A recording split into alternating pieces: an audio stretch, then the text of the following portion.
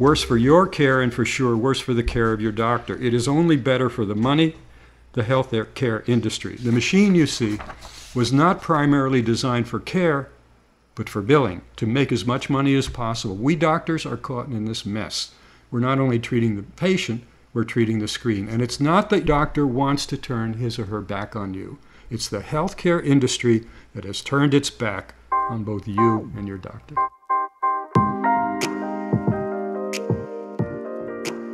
Call me Shem. Shem.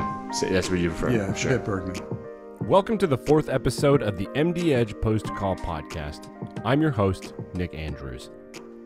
I've been doing radio and audio television for about 10 years now, and I've been fortunate enough to interview some prominent athletes and politicians, but I must confess I'm the most excited for the conversation you're about to hear. Today, we welcome the man otherwise known as Samuel Shem. Samuel Shem is, of course, the author of the satirical novel The House of God. The House of God was published in the 1970s and closely examines the medical residency experience. The House of God is currently selling better than it did when it was originally published. The novel is considered a cult classic and is ranked by Publishers Weekly as the second best satirical novel of all time, behind Don Quixote by Miguel de Cervantes. Mr. Shem was kind enough to invite me to his Boston home for a conversation on literature, medical residency, and what he thinks of where the current systems are going. Here now, I bring you to my conversation with Samuel Shem. Call me Shem. Shem. That's what you prefer. Yeah, sure. Stephen Bergman. Sure, Nobody sure. knows Bergman. Everybody knows Shem. Everybody knows Shem. So, and I actually now, I can explain let's why do it. or where it happened. It's an interesting story. Yeah, let's do it. I say to everybody, call me Shem. Mm-hmm. Not even Samuel Shem. Just call me Shem. Shem. And how did that happen? Nice name. Yeah. Well, are we recording? Yeah. Yeah.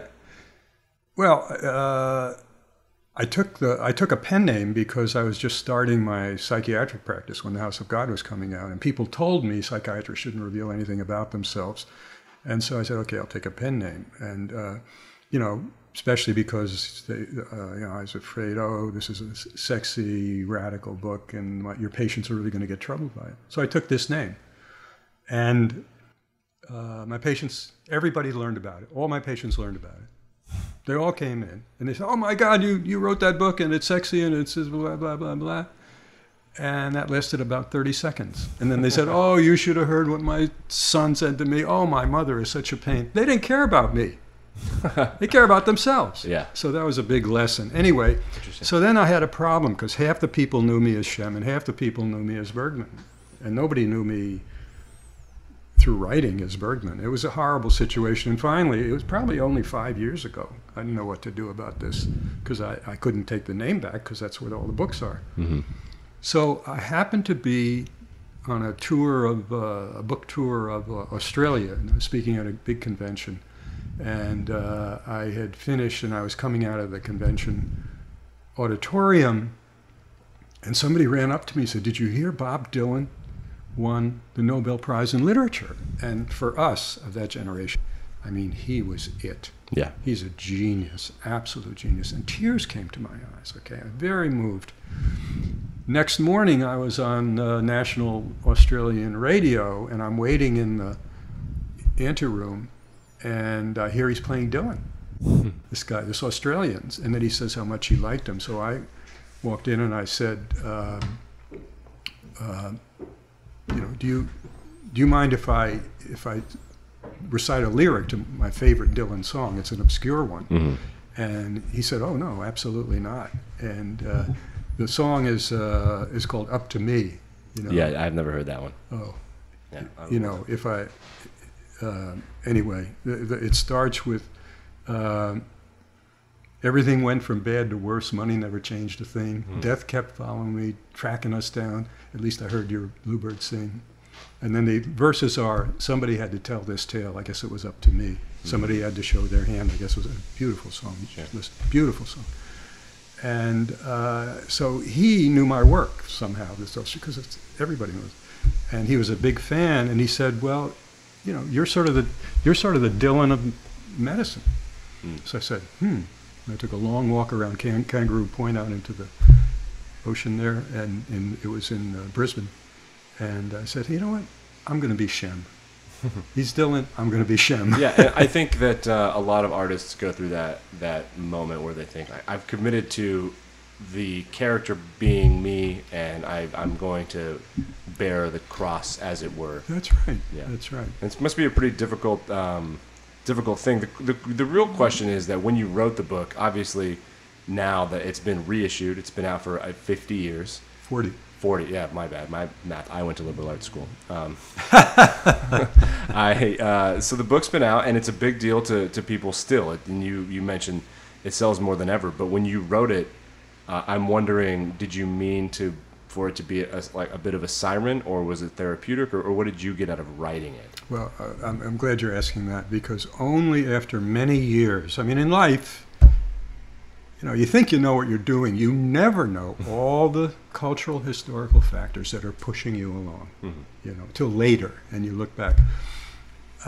So later, when a Boston Globe reporter, many years later, was asking me, why do you write? I never thought of that before. And I forgot what I told her, and then I read the article in the paper. And what I had said is true, just off the top of my head. I said, I write to call attention to injustice and to point out the danger of isolation and the healing power of good connection. And what's good connection? A good connection is mutual connection, where both people benefit. Yeah, the relationship between reader and writer. Exactly, like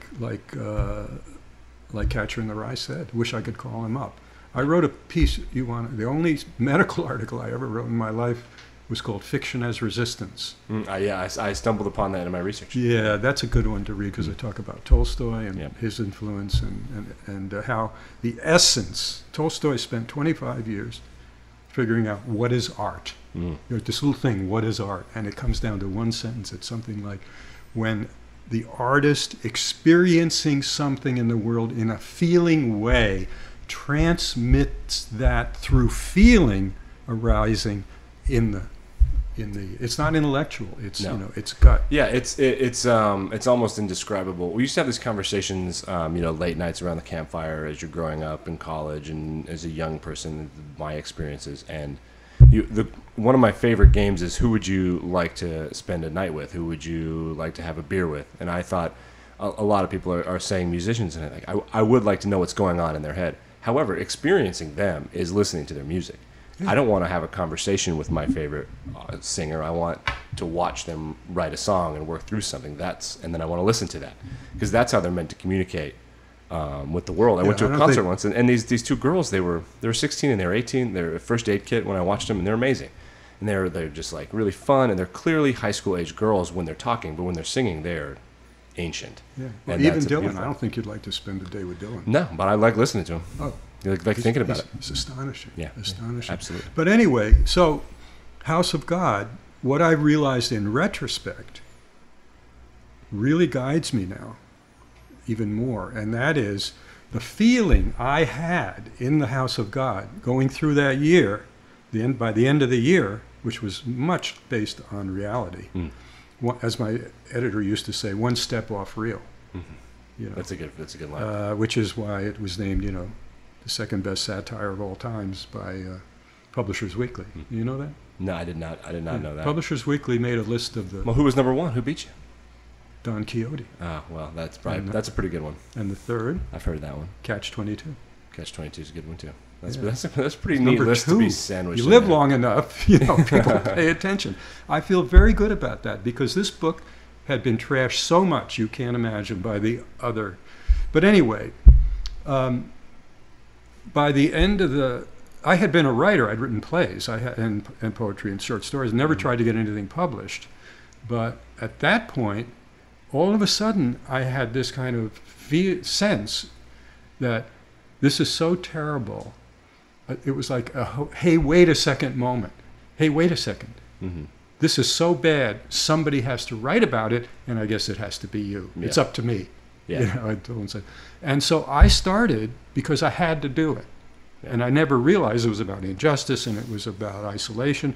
The big thing that killed people literally in the internship and made them go crazy is isolation. Each of us got isolated from each other in this hierarchy.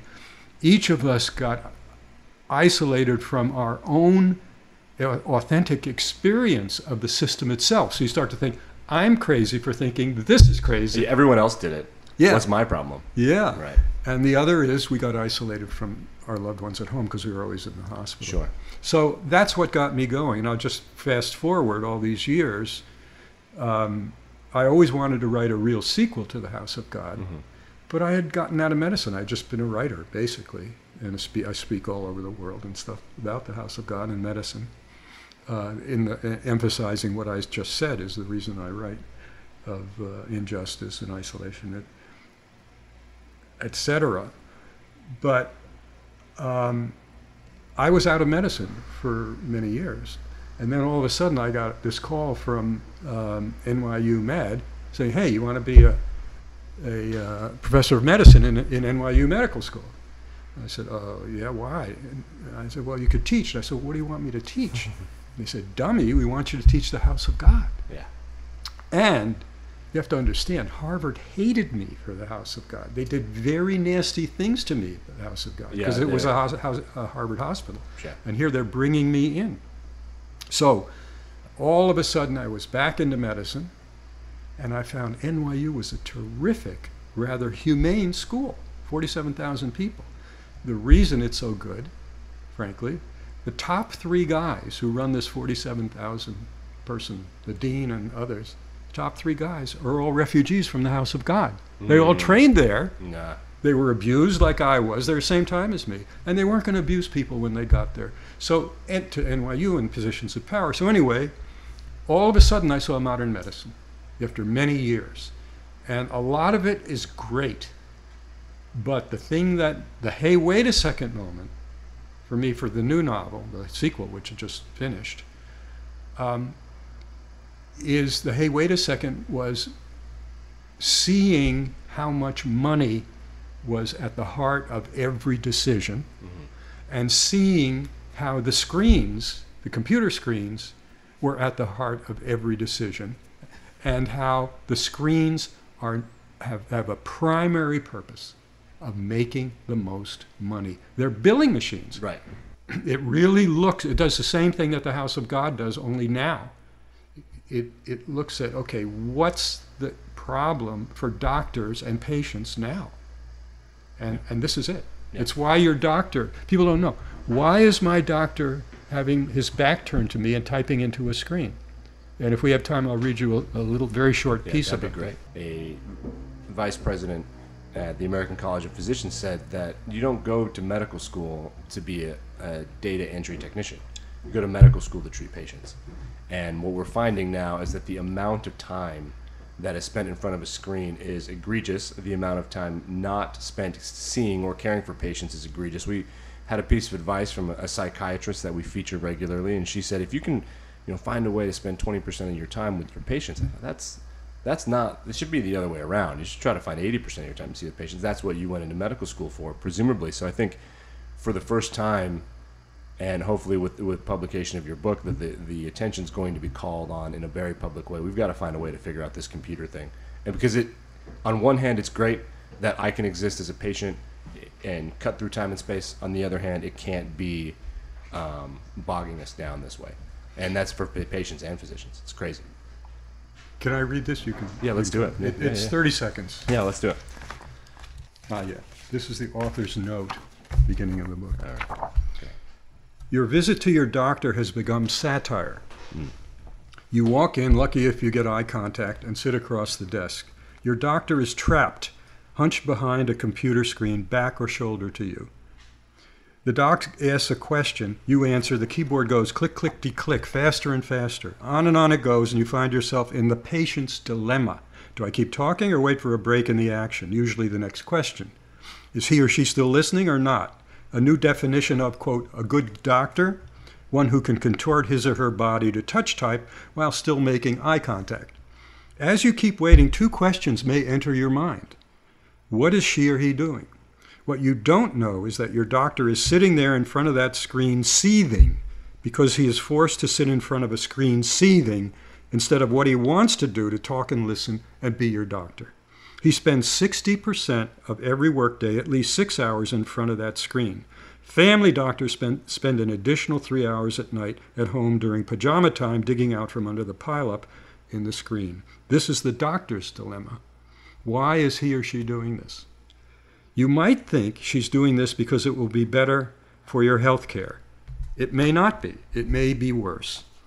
Worse for your care and for sure worse for the care of your doctor. It is only better for the money, the health care industry. The machine you see was not primarily designed for care, but for billing, to make as much money as possible. We doctors are caught in this mess. We're not only treating the patient, we're treating the screen. And it's not that your doctor wants to turn his or her back on you.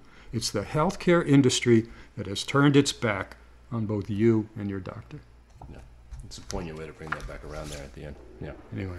So it's really, what I find really interesting about it is that the existence of EHRs, electronic healthcare records, and billing systems is that it has the opportunity to really liberate, but it has not become that. It has metastasized to something completely different. Right. It's in a different area, and it's dominating healthcare to the point where it has become worse than what it set out to solve. I know that there are some big names, Bezos and Buffett, that want to revamp the system, but I think that what we're looking for is, like, how do clinicians deal with it, and then what do you think about the system? Where are we going? Because right now, people are starting to raise their hands and say, like, what's up? We need to figure this out. But what? Is it time to just go to the drawing board, or what do you think? This is the huge issue of medicine now. I talked to some BU students a couple of years ago. These are second-year students or something like that. Actually, third maybe. And they said exactly what you just said. We didn't go into medicine to be data entry clerks. And I won't even go into it. It's all in the book. It's the same narrator, Roy Bash. It's humorous. The fat man's there. It's the whole thing. I missed the fat man. Yeah. Can't wait. And they were saying, we hate this. We hate Epic. Everything's Epic. It's a monopoly, basically. We hate Epic, and they gave the ways that they hated it. And then I said, is there another computer system that you come into, a medical computer system, that is better? And they thought, yeah. I said, what's that? The Veterans Administration System. Interesting. They said it's kind of clunky, but you can you can type notes in there for patients like you do on, blah, blah, blah. I gave some examples. And I said, well, why do you think it's better? Oh, and they also said, and it's interoperable.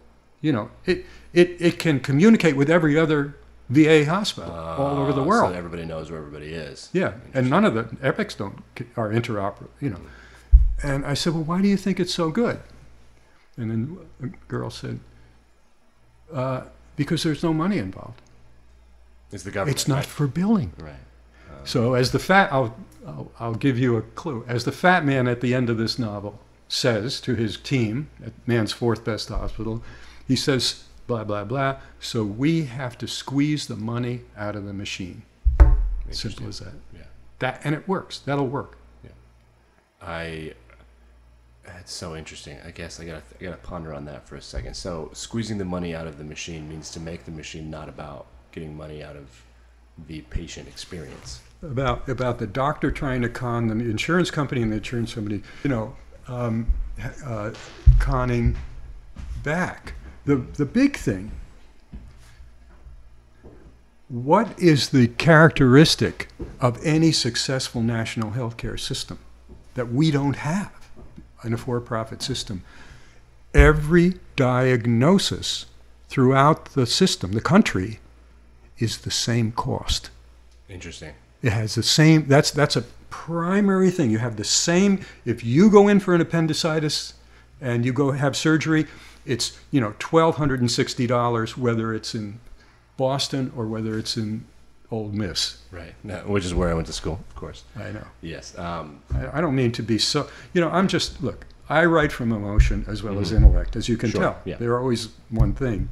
And spiritual practice, actually. Always looking for the larger dimension of this than personal. And this is it. I'm very upset about this. Doctors are retiring. I had a friend, maybe last year, whenever it was, guy in practice. He was driven psychotic by Epic. He spent 2 weeks in a hospital. Yeah, it's that's a big issue. We highlighted a couple. I want to say it was about 6 weeks ago. And this is positive on a small note is that there was a trauma surgeon at Jefferson who self-admitted before actually doing something terrible, which I think is positive. That's what you want to do. If you need to have a problem, you acknowledge the problem. But the amount of burnout that a trauma surgeon is going through and work-life balance on top of work being not what you thought it was going to be. And I think that's something that the House of God did, in my opinion. I'm not in medicine. I call myself a muggle, thanks to J.K. Rowling. Not a what? A muggle. I'm a muggle. What's a muggle? So in Harry Potter, the wizards are wizards, and the people who can't do magic are muggles. That means we're equal. I'm not in medicine. So as a muggle, what I've noticed from the House of God, it was sort of like a beacon to say, this is what it's actually like. It's not what you're going to be told it is in medical school, but it's going to be completely different. It's going to be different within the first 72 hours, and there's no going back. And now with the size of student loans, you can't go back because your marketable skill is to do the thing that you are now trapped to do.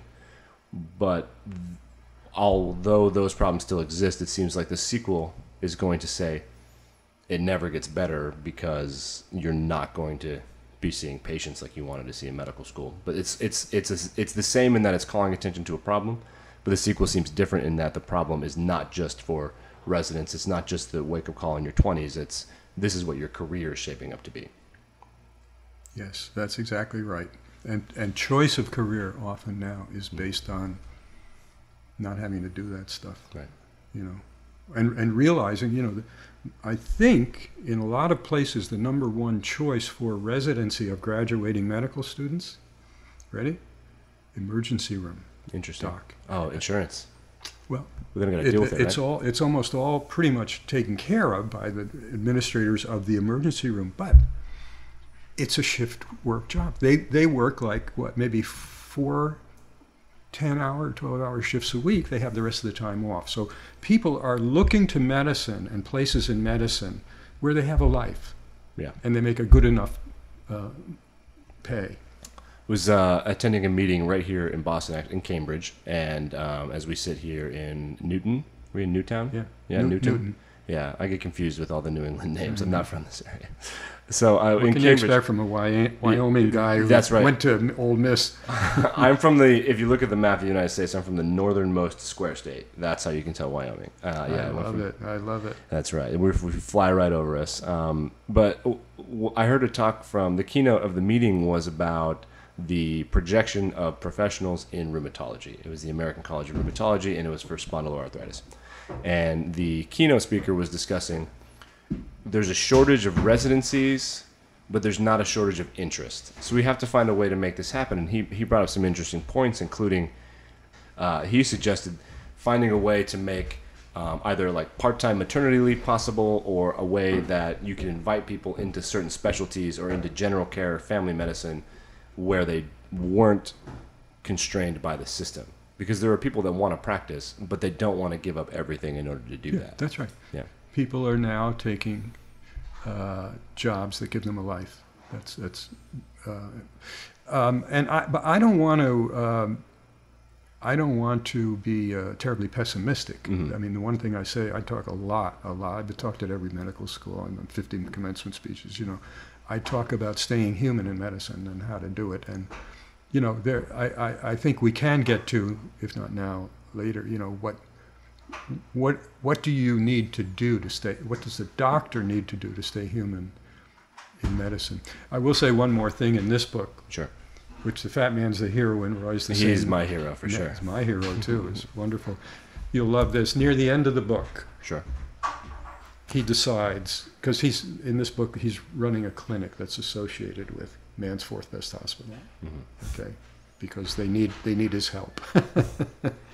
Last scene, he was going to Hollywood for the bowel run of the stars. I remember that. But in fact, he drifted into Silicon Valley and is now rich and famous. Okay? That sounds about right. But toward the end of the book, because this is a clinic and they have to take care of all, it's a public clinic for everybody to come in. It's not private. And so he gets up there. He still gives little lectures, And this one, it's always with blackboard and chalk. Right? I mean, he's a whiz at tech, but so he writes down the 6 rackets of American healthcare, follow the money. Follow the money. And for me to write that, like what's going on, there are 6 huge interlocking for-profit forces that it's impossible to understand, to get a finger on. The fat man did it, but he can do whatever he wants essentially. It's weird because as a journalist, I have the propensity to be hyperbolous when no hyperbole is called for. That is a curse, I suppose. But I've been telling people, because these are conversations that I have with friends in medicine and outside of medicine, and it's sort of, as a journalist and as a storyteller here with you, I feel the need to sort of like outside of the realm of medicine. So people should start paying attention, because this is a real problem, and it's not just a problem for doctors and nurses and patients. It's going to be a big thing in the next 20, 35, even 5 years. Oh, yeah. It's going to be a big deal, and it's going to affect all of us, because it's not, there's no solution. We just can't ignore this. Well, I would say 2 things. There's no solution, but we can live better in this system than we are living. I'll get to that. Remind me. Yeah. But the real problem, and it's based on making profit. Really, that's why I said that. But the real problem, and I don't know that people put it this way, but I've talked to some computer people who say maybe this is the right way, is that the electronic medical record is iterative.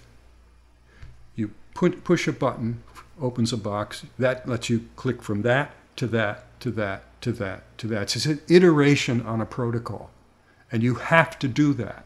And it's all, of course, about billing. Right. Bigger diagnosis, bigger billing. And what we doctors do is not iterative. Here's what a doctor visit used to be like. Patient comes in, you listen to the history, you say, okay, go get, I'm going to examine you. While they go behind the curtain, you make some notes. It used to be on a piece of paper, doesn't matter, but you make some notes, and then you go in to do the physical, and you come back out and you say, yes, you can get dressed. And in that moment, when the patient is not there, when you've got the information, what happens in good doctors? They pause. I would say they muse, like the muse. They muse, and they let things settle. And literally, in any good doctor, very rarely you get something you don't do this. Sometimes it's very complex. But within 3 minutes, there's an integrative process. And this is what I think it is. This is what I'm going to do about it with tests and treatment. Right. So it's really a battle between an iterative process and an integrative process, which is the only thing humans really do much better. Right. And they don't have time to do that. So my job before, a little bit about me, I did communication and technical writing on a training team at Thomas Jefferson University.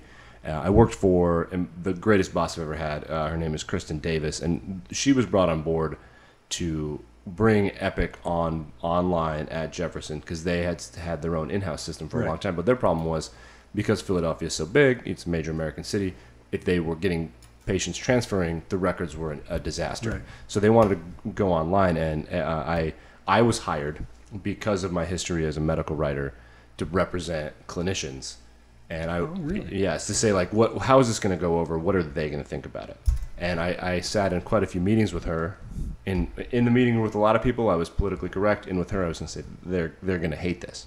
They're going to hate it a lot. You're right. Yeah, and so I know, and I can tell you, this is meant to be a positive tale, that there are people like her and her team, and she's a brilliant hirer and a manager of people, and they are actively and aggressively trying to figure out, on one side, how to improve the EHR so it's not such a disaster. And like, they're not in Congress, they can't fix billing problems, but they're going to try to figure out how to fix Epic and make it easy as possible, as well as try to make it so that you learn it without having to care that much about it, which is, I think, really key. It's like, we want to take this huge thing off your plate, because there are people. I worked with people. I worked with this man named Doug.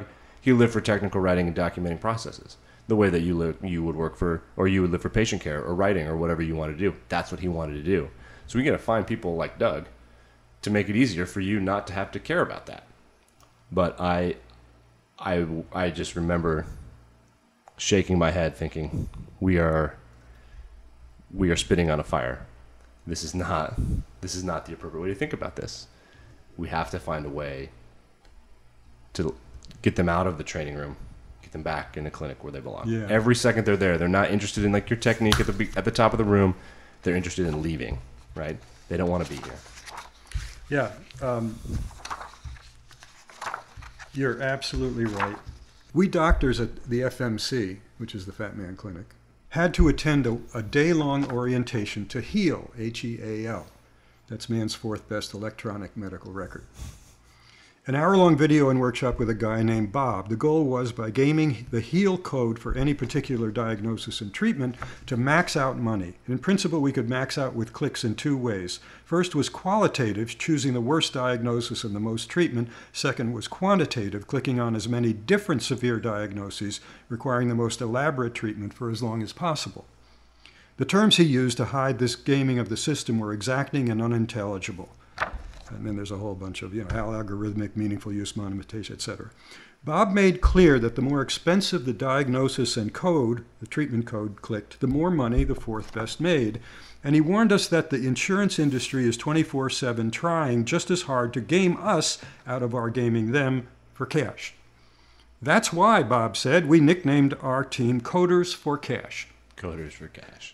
We work out of a war room in an undisclosed location. We watch each of you for your choice of click codes, from admission to discharge. Finally, doing procedures on patients makes the most money. Fiscally, doing procedures on patients makes the most money. Surgical procedures make the most money. Medical care makes the least, except for the diagnosis of sepsis severe. After you click sepsis, the pop-ups ask mild, medium, or hot, severe, like at a Thai restaurant. Yes. I was going to say buffalo wings. But sepsis is by definition a life-threatening blood infection, always severe. Monetized compared to mild or medium, severe is a cash cow that wins hands down. We will dog you till the sun goes down. If you click sepsis, you always click severe, the code for cash. But then why, I asked, do you have boxes for mild and medium at all? Camouflage, he says, and then he goes on. He spoke passionately about how to squeeze the most money out of earwax. This is true. First, in a moving historical tour, he said earwax is an untapped pool. Rampant in our senior citizens, a cause of deafness. How many of you routinely earwax your patients? We took this as rhetorical and did not reply. The money in earwax flows by clicking the diagnosis in almost all patients and removing as much volume as you can. Bob then showed on the big screen the stick figure of a doctor sitting at healing. You have to choose between two codes for earwax removal. 40773 is for just taking a syringe and washing it out, reimbursed at $77.33. But 40774, using the metal scooper thingy to remove it, $182.57. The difference, $105.24. And doing both, $359.90. More than the sum of the parts. Multiply per person per year, millions. Guess which procedure for extraction and payment is maximum liquidity? Both. Do the right thing. The right thing for us at the FMC, Roy and Chuck, was to walk out. So, Chuck, I said, what'd you think of that?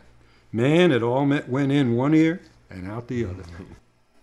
That's such a great point. Like, why would it work out that way? And it opens the door for a lot of fraud and weirdness, too, because you could bill for doing both and only do one if the patient didn't really need it. Because I learned some of the Fat Man's rules that less is more has been published as of 2018. Yeah. 1,300 or so articles in JAMA where the title is Less is More, which is the Fat Man's, I think, 10th rule. Really? Do as much nothing as possible. 13th rule. Oh, lucky 13. Do as much nothing as possible. That's right. And but that's not nothing. That was the one. I really had a flash of insight with that, because I was the editor said, why don't you collect these laws, Laws of the House of God. So I came to those, and the last one I wrote down. I'm typing, not this place. I was there typing. The delivery of medical care is to do nothing. And I thought, that's not true. And so I said, the delivery of medical care is to do as much nothing as possible. And that is the one rule I would say, think about this. It's genius because it's like an algorithm almost. How do you do as much nothing as possible. It's like as X approaches 0. Like you get as close to 0 as you can. Right, because you can hurt people. Right. And of course, the system now is to do as much as you can. Right. Yeah. I started out looking into cancer, and I think starting my career in cancer writing probably ignited passion in me. Just because it was great to go to the meetings and to see all the stuff. It felt like, I assume the space race felt, and people were excited, and I liked talking to the researchers, and they're saying, I can tell my patients it's not as bad as it was, and like that excitement was great for me. But I also found that there were some really intense conversations that families were going to have that were not being really talked about. Like, do you want to have this possibility of grade 4 side effects for 24 months of life, and it could cost you $1 million a year? Or do you want to like kind of check out and just smoke weed and a dignified journey? And the interesting thing for me is that I don't really think it's up to anybody to make that choice, right? It's the patient's choice, right? But that's not something that's really being discussed. And along those lines, you find if we run this diagnostic test and you get a false positive, that's a disaster. That's a disaster for a patient. So the standard of care, as we were writing, and we were writing more and more papers about this, especially for things that had a positive prognosis if caught early, was we don't screen at this age anymore. We screen 5 years later, we screen 5 years later, we screen 5 years later. And I thought that's doing as much nothing as possible. That's right. And there are some, I want to talk about the good news, which is a change from the House of God. Yeah. The good news and what to do, But I remember one of the NYU cancer docs talking about a famous patient of his who had colon cancer, and it was, downhill. But he would go, and the way he would present it was, look, a guy's talking about dying, and what am I going to do? He said, look, I'm going to talk to you about hurdles, like a race in hurdles. This is the next hurdle. So, if we agree, let's take this next hurdle. And it's a wonderful metaphor. Yeah. Wonderful metaphor. Yeah, I like that. That way you can kind of call it off at any point. Yeah. I always tell people, because I consider myself a writer, fancy myself a writer. I like to use metaphor, sports metaphor, and I find traveling metaphors are often accurate with medicine as well. And I say, being diagnosed with cancer is like getting on a train that's going off a cliff at the end. And you can choose to exit at any stop, or you can choose to stay on. And then nothing is wrong. If you like the view at the very end, you stay on. If you want to get off, you get off. That's great. Yeah, thank you. Good for you. I appreciate that. Yeah. No, good for you. And there are a lot of forces that are, arraigned against that. But shall we talk a little about the movement, the positivity, the light? Well, but it's not. Oh, this is what you do about that. This is what I've come to I'm going to be 74. But I've had a very, very, very fortunate life in a lot of ways. Our lives, but for the flicker of a butterfly's wing, neither of us are sitting here. Yeah, right. I know, right? It's crazy. It's crazy. But looking back, it's 100% odds that we're going to be here. Right. It's really interesting. And that concludes this edition of the MD Edge Post Call podcast. You can listen to previous episodes of the podcast by subscribing wherever podcasts are found. I'd like to thank Mr. Shem for inviting me into his home and taking the time to sit down with me. For everyone at MD Edge, I'm Nick Andrews, and this is the Post Call podcast.